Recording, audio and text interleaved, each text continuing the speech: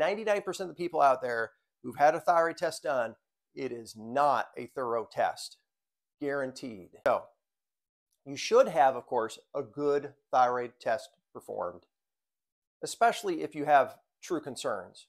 You're tired, you're wiped out, you go in, or you've had your thyroid, you're taking thyroid medication, being treated for something for thyroid.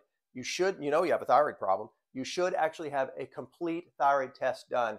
And 99% of the people out there who've had a thyroid test done, it is not a thorough test, guaranteed.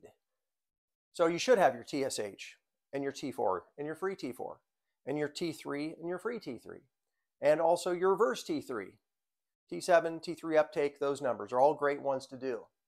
But also your thyroid antibodies, which would be TPO antibodies. Also your thyroglobulin antibodies. Now this is the point.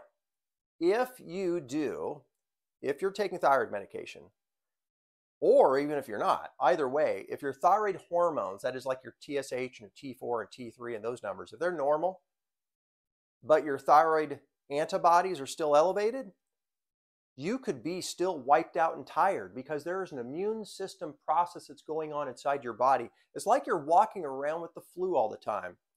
That's why it's important to address the why. Why are the thyroglobulin antibodies high? Why are the TPO antibodies high? Why is the autoimmunity present? Around 90% of the time, if you have somebody that has elevated TPO antibodies, according to studies, you're going to find also that Epstein-Barr is in convalescent mode, a type of virus, and it's one of several that could be present. But Epstein-Barr, which is the monovirus, has been found to be very much associated with thyroid disorders and is present in those thyroid disorders, causing the immune system to flare up and causing you to attack your own thyroid, because that's what autoimmunity is. So having a convalescent Epstein-Barr test performed is a staple important to look at for those that do have thyroid autoimmunity.